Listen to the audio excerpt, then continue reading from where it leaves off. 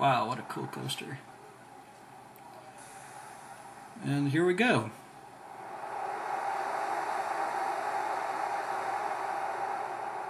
And as I expected, it pulled negative 1.7. And now it's going negative 0.5.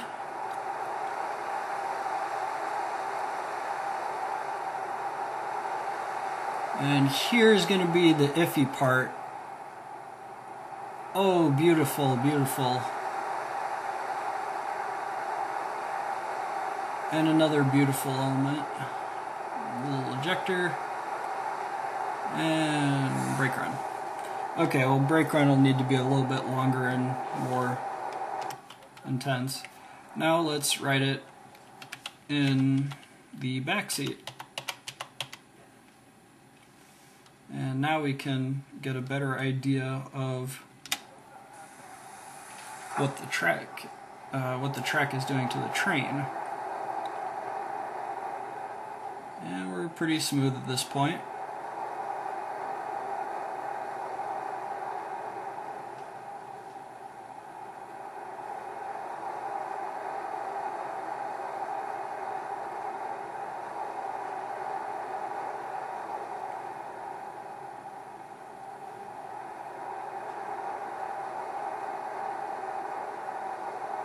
And there's a little jerk in there.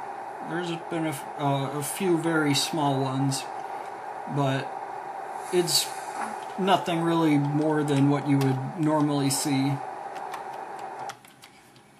Now, an important thing to do is in areas where you see high G's, and we'll slow this down, you slow it down to 25%, and then that way you can see how high it's getting, and it really actually got up to about negative 0.9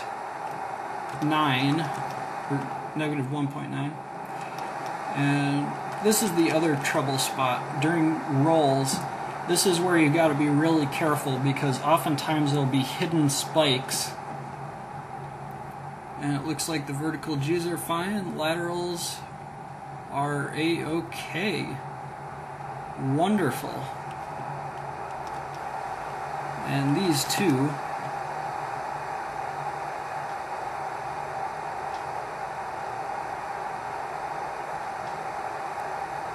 beautiful, nothing there. Okay. And you must be sure to test both sides. You got to test all four corners. For this one it won't make much of a difference because there's no curving at that spot.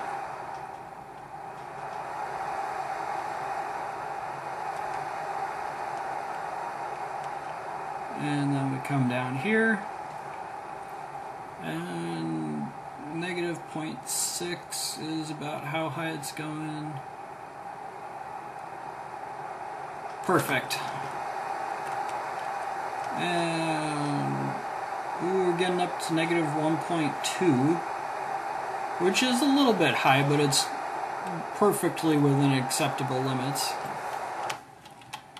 And then we go to the back, 1, 2, 3, 4, 5. And we'll speed it up. And there. This is where you might see some really high negatives. We're going, ooh, we're pulling negative 2.2. I think you could pass with that. It might be a little bit too intense for people. Supposedly El Toro pulls, has a spike of negative 1.8. And we're going to the roll now, so we should slow it down. And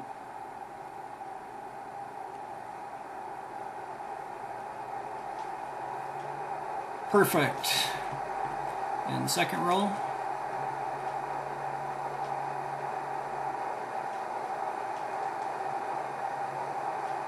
Perfect.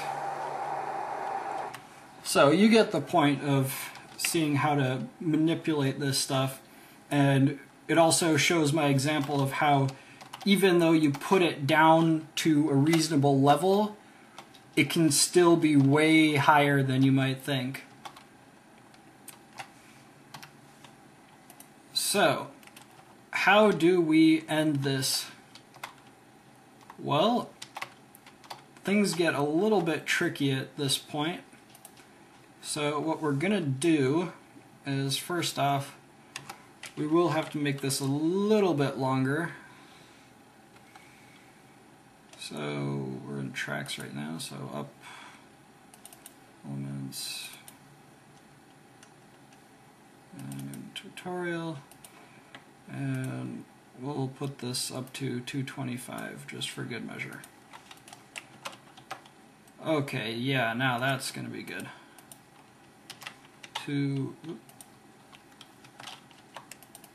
And then we'll put the start at the front and give it a nice 2G deceleration. And then we'll click OK.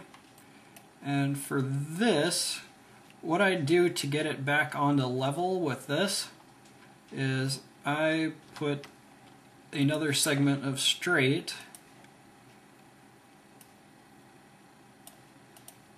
down where it needs to go, and then bring it up, set it so that it's at the correct height.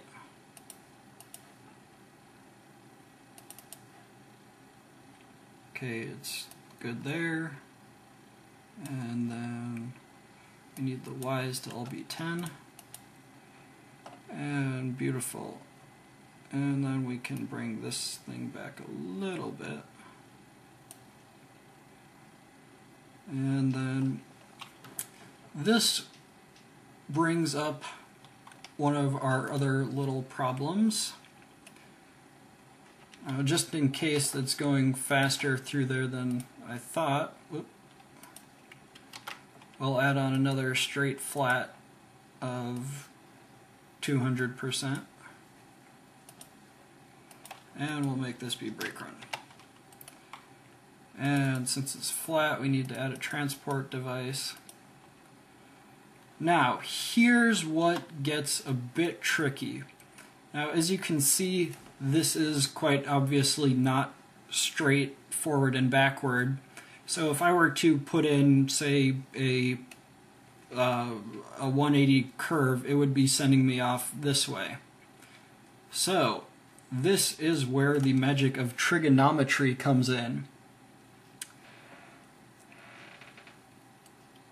So I will stop this lecture for a moment and I will bring up my trig stuff.